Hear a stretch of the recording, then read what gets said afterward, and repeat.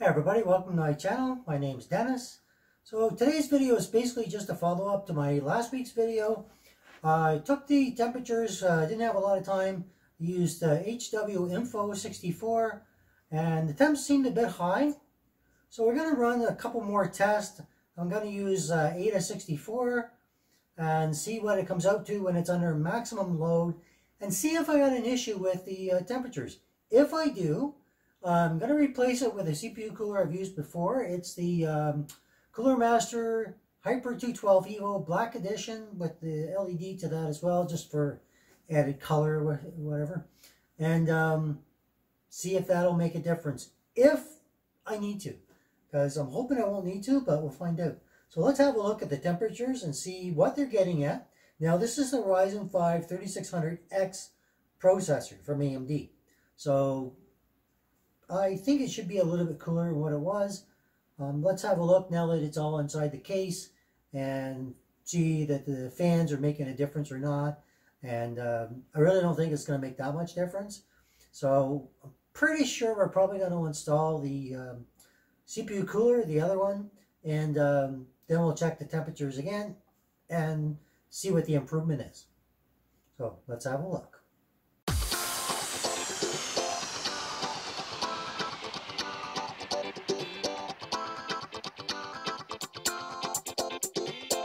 Okay, so this is our system that we built right here last week. And this is the CPU cooler I will be using if I need to. If I don't, well then I have another project for it. So let's get it on the screen. Get AIDA 64 Extreme actually. We'll get that running and let's see what happens. Okay, so I've started the CPU testing. So you can see right now 35, 39 is where it normally set. Shot up for a second to 77, not really sure why. Under 100% utilization of the CPU. So we're just going to let it run. So it shot up pretty quick. It's showing right now at 79. So yeah, it heats up pretty quick. So we're just going to let this run probably about 15 minutes or so. Usually I do 5 minutes, but I want to really give it a good test. After 15 minutes, we're going to see where it sits. And then we're probably going to change it out. Or you could probably try just switching your thermal paste, taking off the pre-applied, put on your own, see if that maybe makes a difference. I'm not going to probably do that. I'm just going to go for a new CPU cooler because I think it would really make a bigger difference. So we'll get back here in a few minutes, and see what happens. So right now we're about 3 minutes, almost 4 minutes in.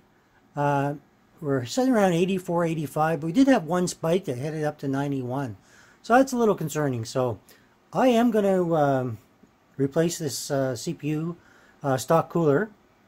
That's the AMD Wraith Spire that came with it.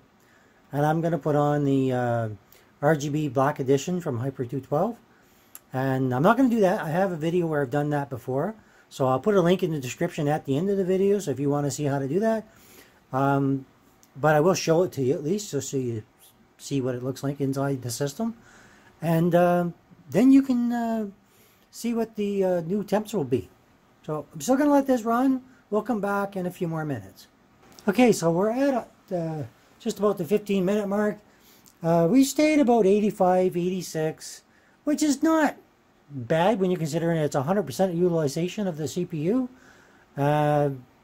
It's okay. You could use it and not worry. But now, see, it just jumped to 94. Okay, and now it's at 90. So that's not good. So we're going to switch out the CPU cooler, and we'll come back and have a look. So before I put the new CPU cooler on, I wanted to show you after I took it off why I think it wasn't cooling properly. And I'm thinking that maybe it just takes time. I don't know. So when you look at here, all the thermal paste is still there. It hasn't really, hasn't done anything. It's like it's just still sitting there like a solid block. So how well that's working, I don't know. And there's almost no spread on here at all. You can only see just on the corner, just a little bit there. It's like it's like it wasn't even touching it. So we're going to put our own CPU cooler on. We're going to put our own thermal paste. We're going to do this better. and then we're going to check our stock temperatures. So stay tuned. And of course, don't forget, anytime you're doing something like this, you have to clean off your existing thermal paste, which won't be hard on this. And make sure you reapply new thermal paste for your CPU cooler. Don't forget that. That's important. Okay, so we've installed our CPU cooler. It's on the same breathing pattern as the one here. I'm not sure if that just automatically synced up or not. We're going to check it out after and I'll let you know. But the main thing right now I want to check is our temps. So we're going to run it again and we're going to see what happens. So just in case you're curious, the ASRock Polychrome Sync controls the LED for the CPU cooler, and because the ASUS Strix uses different software, that's controlled by the Aurora Sync software. So just to show you that right now, both are working together, but separately still. So you could change each color to be different. Anyway, back to our video, purpose of our video. Okay, so running in idle, we can already see our temperatures are anywhere from 29 to 37. That is almost a 20-degree drop over the stock cooler from when it was idle before. Now we're going to run our test and see what happens here. So we're going to start 100% utilization on the CPU. It's up there now, and no big jump. We're going to watch. It's actually 36. We'll see how high it gets. We're going to run the full 15 minutes again and see what happens.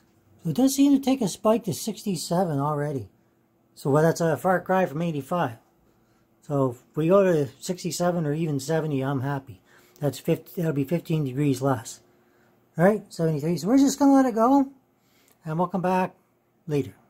So right now we're at the 7-minute mark.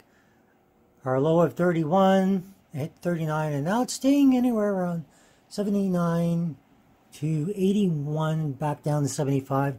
It's fluctuating in there a bit. It's pretty much staying in the low 72s. So remember, we are 100% load. All right, and if it's going to stay in that area, that's not too bad. It's not hitting the 91 we were hitting before, that's for darn sure. So we'll let it run a little while longer and we'll check it one more time. Okay, so we're at the 14-minute mark, closing down on 15 minutes. You can see up here, it's up and down a lot. It has a couple of times it hits the high 80s, like I think it's 81, 82. But it mostly stays in the 70s for the most part. Now, it's at 100% maxed out your system. So, considering before we were hitting 91 and higher, I think I actually hit a 95, which is getting to the scary area of things. You're going to stay mostly in the 70s, hit 81 every now and then. That's pretty darn good. When you stop the 100% load, you can see where it drops really fast. You just get a drastic downturn. And so your idle is going to be probably around, like right now it's at 30. It'll stay somewhere in this area, 30, 32. So I wouldn't worry too much about that. That's pretty respectable. Nothing to worry about. All right, everybody. So keep in mind that with this video, our temps are hitting way too high with the stock cooler. It probably would have shut itself down if we were doing any long-term gaming. Not 100% sure, but it seemed like it. Now, with this getting a max of 81 on 100% load, we're going to be perfectly fine. You got to remember, 100% load, you're maxing out everything. Like, it's really pushing it to its limits. So when you're playing a game, you're not going to push it that hard. Maybe if you're like extreme overclocking or something like that. But with this CPU cooler, you could overclock without having to worry about anything. Stock cooler is a little more tricky. So anyway, we've got our temperatures down by at least 14 degrees under 100% load. That's a big difference. So if you're interested, like I say, it's a 212 EVO Black RGB edition. I'll put a link at the end of the video for the full video on that if you are interested in it. Anyway, if you like that video, hit that like. If you don't, you know what to do. If you're new here, think about subscribing. Hit that bell for future notifications to see upcoming videos. And thanks for watching. I appreciate the support. Take care. Bye.